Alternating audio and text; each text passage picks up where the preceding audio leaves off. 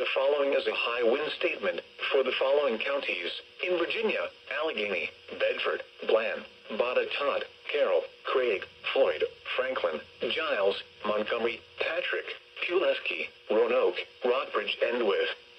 High wind watch in effect from Saturday morning through late Saturday night.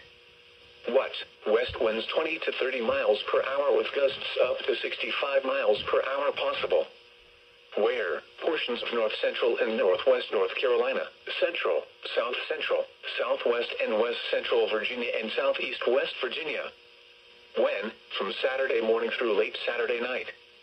Impacts: damaging winds could blow down trees and power lines. Widespread power outages are possible. Travel could be difficult, especially for high-profile vehicles. Monitor the latest forecasts and warnings for updates on this situation. Fasten loose objects or shelter objects in a safe location prior to the onset of winds.